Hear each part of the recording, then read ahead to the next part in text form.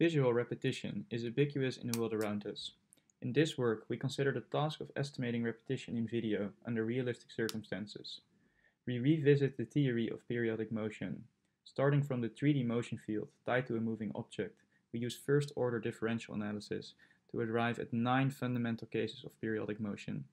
Our method requires no learning, but rather builds on theoretical insights. Different from existing work, we are able to handle non-stationary repetitions such as accelerations and non-static motion. We propose a new video dataset and show that our method outperforms existing work on the task of repetition counting. The starting point for a theory is the 3D motion field. We follow a first-order differential approach using the operators divergence, gradient, and curl to arrive at the categorization of periodic motion types. Specifically, the spatial differential operators divergence and curl give rise to 3 periodic motion types: translation, rotation, and expansion. And, in a similar fashion, 3 periodic motion continuities emerge from the temporal differential operator, being constant, intermittent, and oscillating motion. Together, the motion types and motion continuities organize in a Cartesian table of 9 fundamental cases of periodicity. Here we present the abstractions of the flow field and the corresponding real-world examples. For the intermittent and oscillating case, the periodicity is intrinsic in the temporal dynamics, whereas for constant motion to appear as periodic, a repetitive appearance is required. For 2D video, the viewpoint location relative to the moving object needs to be considered. We show that 2 viewpoint extremes, being side and frontal, span the continuous range. On top of the 9 cases in 3D, this produces 18 cases of repetitive appearance in 2D. In practice, the appearance may be somewhere in between those viewpoint extremes.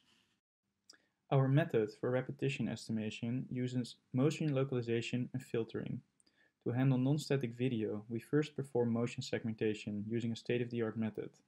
We then represent the salient moving object by 6 first-order motion maps, including the divergence, gradient, and curl, of which only 4 out of 6 are shown here. Next, the representations are max-spooled over the segmentation mask to produce 6 time-varying one-dimensional signals.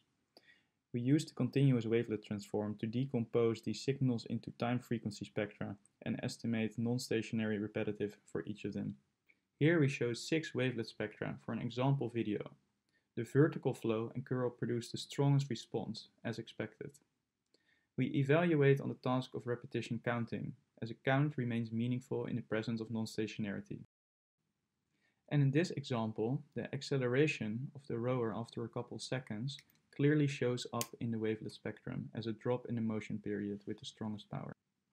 To evaluate our method and compare to the state-of-the-art, we proposed a new QUVA repetition dataset. Our dataset consists of 100 videos displaying a wide variety of repetitive actions. Different from existing datasets, we include more videos with non-stationarity and non-static appearances. On the challenging QUVA repetition dataset, our method outperforms all existing approaches. For more information, we refer to our conference paper to be presented at CVPR 2018. Thank you.